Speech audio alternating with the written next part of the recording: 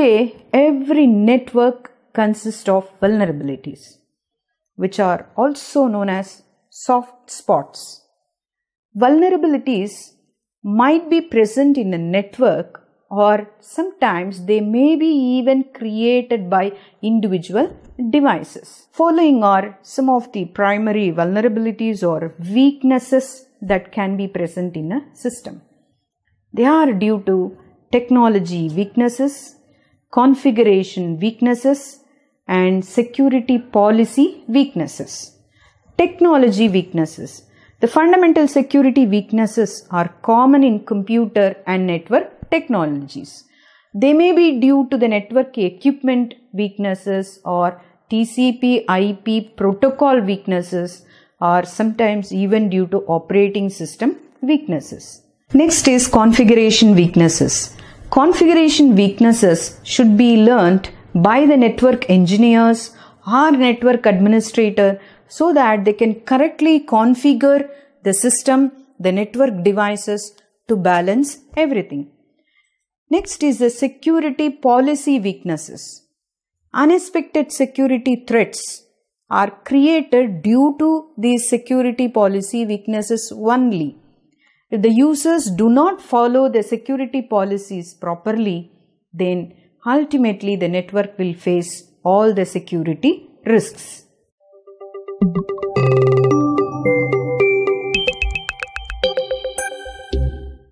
In the previous week, we saw the difference between vulnerabilities, threats, risks, etc. Now we are going to focus on threats. Below are the 4 key classes of threats to network security. They are unstructured threats, structured threats, external threats, and internal threats. Unstructured threats. In this type of threat, actually it's easily available hacking tools such as password crackers and shell scripts. These are generally used by inexperienced individuals. Unstructured threats still do serious damage to a company. These types of threats are performed to prone the hacker's skills. For example, the truthfulness of a company is damaged when a company's website is hacked. Public think that the website is not safe and it is no more safe to do any business with them. Structured threats. In structured threats, the technically competent and highly motivated hackers, they try to provoke the threats. They understand the system vulnerabilities and weaknesses very clearly, and they try to develop exploit code and scripts to penetrate unsuspecting businesses. They understand and develop and use sophisticated hacking methods. They also regularly involve themselves in major frauds and theft cases which are reported to law enforcement agencies. Next comes the external threats. External threats are raised outside the company by an individual or sometimes even by any organization like their competitors. They have limited or no access to the computer network. They mainly work from the internet or dial-up access servers in their own way.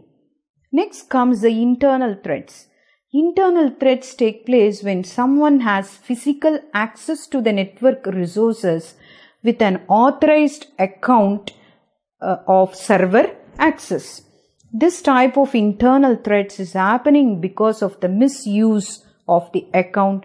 Up to 60 to 80% of the employees that are generally reported by FBI. Based on these types of attacks, exploits and threats which are evolving in various terms, they have also identified to describe them. Some of the most common terms used are the hacker, cracker, phreaker, spammer, phisher, and finally the white hat, black hat, and etc. We'll see some of the common terms used here.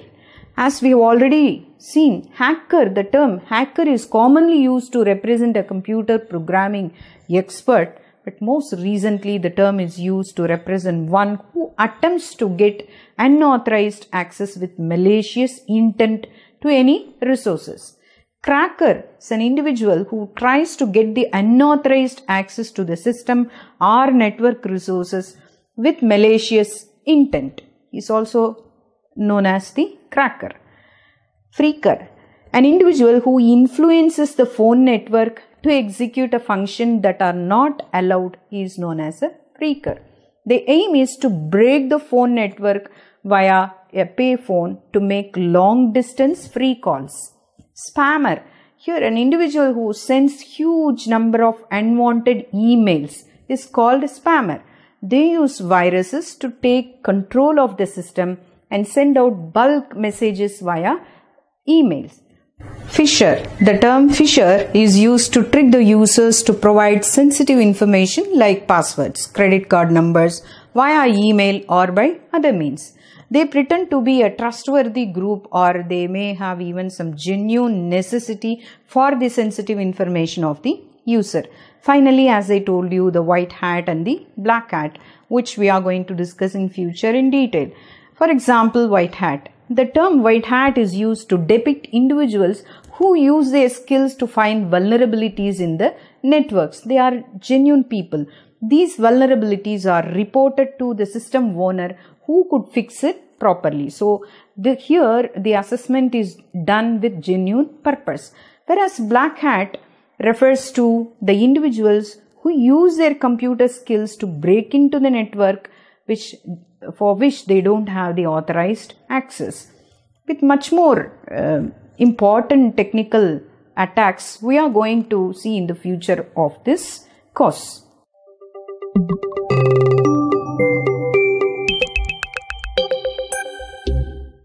This section briefly presented all the cyber attacks from the technical perception.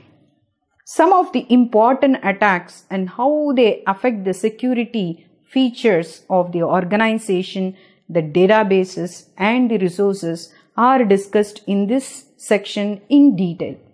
Let us try to explore all these in a much more better content in the coming weeks. Thank you.